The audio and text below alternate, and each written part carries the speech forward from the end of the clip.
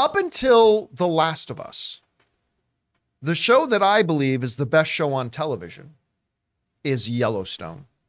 I love Yellowstone, and it is psychotically popular. Like, I think 3 times the amount of viewers that watch Succession. That doesn't make it better. I'm just saying it is a psychotically high quality show of extreme excellence. It's The Godfather on horses. It's The Godfather crossed with Sons of Anarchy on horses. I mean, that's what Yellowstone is. Strong elevator pitch. That is a great elevator pitch.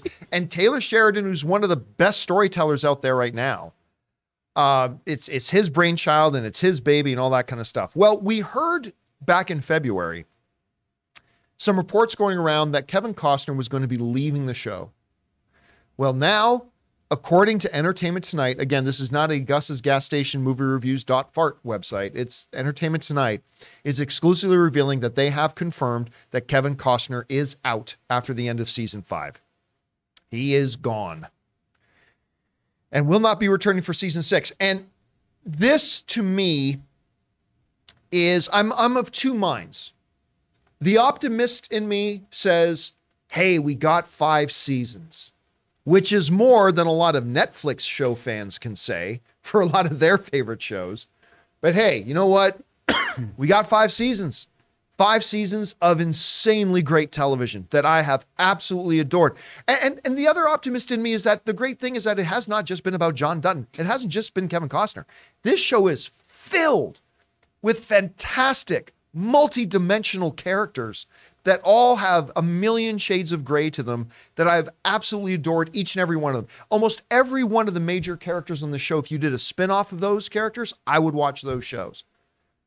Whether it's Rip or any of the rest of them, I would watch it. The show's that great. On the other hand, it is very disappointing to hear that the cause may not be there. It may not be, is officially going to be done. But it's really not surprising when we look down the timeline. Let's look at the timeline of what's been going on here. And apparently at the heart of this whole problem, it has been Costner and Taylor Sheridan just do not get along. Back in February, first reports came out that Yellowstone may end after season 5 due to Costner only wanting to shoot 1 week. So here's what happened. As those of you who watch Yellowstone know, season 5 was broken into 2 parts. The first part of season 5 was already aired, and then we're supposed to have like an 8-month break between that. They haven't even started shooting the second part of season 5 yet. And one of the holdups has been that, according to the reports, that Costner only wanted to spend 1 week shooting the second part of season 5. Those are reports that came out of Deadline. Anyway, that got compounded then by reports from Puck that suggested that Costner also wanted a raise, despite the fact that as of the moment, he was the highest paid actor on television with a reported $1.2 to $1.5 million per episode. Which, when you combine that with the fact that he only really wanted to be in 5 minutes of each episode in the second part of season 5, when he was getting paid $1.2 to $1.5 million per episode, you can see how that would rub things the wrong way. It goes on. Reports then later claim constant creative control clashes between Costner and show creator Taylor Sheridan. Now, of course, you got to remember, Kevin Costner is not just an actor. He is an Academy Award-winning director. He's a producer. He's a bit of a storyteller himself. Well, Taylor Sheridan is also pretty much reported to be an alpha male. Like, he likes to have absolute, unquestioned control over his properties. And that's worked for him. That's worked real well when you look at his movies, when you looked at 1923, 1883, now you look Yellowstone. I mean, the King of Tulsa isn't as good as the Yellowstone stuff, but King of Tulsa enjoyed great success for Paramount. And also because he's got, well, you got 2 alphas like that, and apparently there's been a lot of clashing, creative clashing. Anyway, then the drama got ratcheted up when last month, the popular Paley Fest festival, this is, if you're a TV fan, you know Paley Fest. It's kind of like Comic-Con for just television, where the biggest shows bring all their stars and directors and do these big panels, and it's a big celebrated thing. Well, last second, the Yellowstone one got scrapped, and we all know why. But at the very last second, that upped the drama that kind of suggests thing. And again, like we mentioned earlier, this is how big of a mess this is. The second half of season 5 hasn't even started shooting yet. It's supposed to start airing again in November. And listen, if they started shooting soon, they can make that November date. They can. But it puts it all in a little bit of peril. Listen, this, like many of the drama stories in Hollywood, is one in which we, as the outside people looking in, we as fans have to acknowledge first and foremost, we don't know everything. We're gleaning and seeing little bits of information. So we got to be careful here. So I'm not going to sit here and ascribe blame completely to Taylor Sheridan or completely to Kevin Costner or completely to anybody. I will say this, though. Even before Yellowstone, and you guys know I'm a big Kevin Costner guy, but even before Yellowstone, the rap on Kevin Costner around Hollywood has been, he's kind of the supreme Hollywood diva. And there have been many, many, many stories from directors and everything that he can be very difficult to work with. And when you get somebody like that up against somebody who apparently is very control centric and very stubborn, like a Taylor, as much of a genius as he is, as Taylor Sheridan, the fact that this thing lasted 5 years is shocking to me. And great. Listen, I'm sitting here today as a guy whose heart is broken. I want to see more of this. There are going to be more spinoffs. There are going to be more extensions of the show. That's the world of Yellowstone will continue. But it sucks that one of my favorite characters on TV won't be there anymore. Anyway, Chris, you heard about this story. Apparently, it is now official. Kevin Costner will depart the show after the second part of season 5, if he is even in the second part of season 5, which he contractually is obligated to do. But who knows? What do you make of all this? I mean, this is kind of a mess, isn't it? The Paley Fest stuff is where I really raised my eyebrows, because that really is the mecca of television conventions, right? And for those of you who live in the LA area, it is a must if you want to be involved in the television industry to go and attend it, because in the best way, you learn how the sausage is made. You get all this behind the scenes information about the production, how things went, how actors connected with things, how writers were doing their work on these. It is fabulous. And it's also honestly a big part of kind of Emmy campaigning, is doing all of that.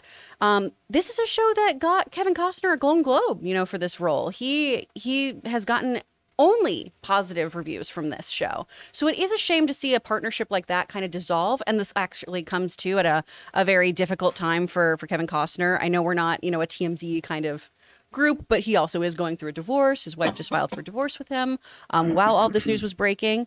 So there's a lot going on for Kevin Costner. That all being said, at the end of the day, we are all of service to a story, right? And hopefully we are making the best with the people we're working with. I'm not a big fan of hearing about creators who are, it's my way or the highway. Obviously, we don't know if that's actually true. I also don't like actors who are very, I'm number one on the call sheet, so everyone's going to listen to me. I don't think that's a great way to behave either. We're all trying to make a story together, so let's all try to just behave like adults and come together. And as much value as I find in my profession, Kevin Costner is also replaceable, frankly, at the end of the day. And I'm not a big Yellowstone fan. Let me put that out there, too. I'm not as into this show as you are. So, I mean, maybe losing John Dutton is a huge, huge loss if it's writing off that character, or killing off the character, or replacing him, But it is what it is. If he doesn't want to be part of this show, and if they can't come to an amicable agreement for having him on there, there's no point in him sticking around, right? The idea of him saying that he would only do 1 week's worth of work, though, I do find kind of eyebrow raising. His lawyer has come out against that statement, too, saying that's a ridiculous accusation. Of course, that's what your lawyer would do for you. Yeah. But I mean, he was willing to be there for 7 days or 8 days. Multiple days. For 8 days. Anyone who's ever made a television show before, though, it takes days to make an episode. Time is money, but it's not a week to do an entire season. So that was something that stuck out to me, too, of this is a seasoned professional who, sure, a lot of these guys, we mentioned Samuel L. Jackson earlier, he's got golf course days written into his contract so he can go off and, play golf. But we all know how long it takes to make television. A week ain't it. That's one that makes me raise my eyebrows a little bit. I feel like that's something that the rumor mill got a hold of. All right, guys, question is for you. What do you think about this? Are you like me? Are you a big Yellowstone fan? Maybe you haven't watched it. Guys, if you haven't, you've got a treat in front of you. You got 4.5 seasons that you get to binge and get caught up, and you're going to love this show. It's great. But Kevin Costner apparently is not going to be there anymore. Do you think Yellowstone can survive? I mean, listen, 1883 and 1923 didn't have him in it, and they seem to work. I don't know. Or maybe it's doomed without him. Whatever you guys think, jump down into the comments section below and let us know your thoughts. Today's episode of the John Campea Show is brought to you by Honey, the easy way to save when shopping on your iPhone or computer. Guys, more and more, we enjoy shopping online, whether it's on our phones or our computers. And how many times have you gotten to the checkout and seen that promo code box and thought, man, if I only had a promo code, I could save some money? Well, thanks to Honey, manually searching for coupon codes is a thing of the past. Honey is the free shopping tool that scours the internet for promo codes and applies the best one it finds to your cart. So here's the situation. You're shopping online on one of your favorite sites, and when you go to checkout, the Honey button appears, and all you have to do is click Apply Coupons. Then just wait a few seconds as Honey works its magic and searches for coupons it can find for that site that you're on. And if Honey finds a working coupon, just watch the price drop. Recently, Ann and I were hanging out at home one evening and we decided to order in, and the Honey button appeared. I was able to apply a coupon and I actually saved like $6 or $7. It was that easy to use. And Honey doesn't just work on your desktop computer, it also works on your iPhone. Just activate it on Safari on your phone and save on the go. If you don't already have Honey, you could be straight up missing out.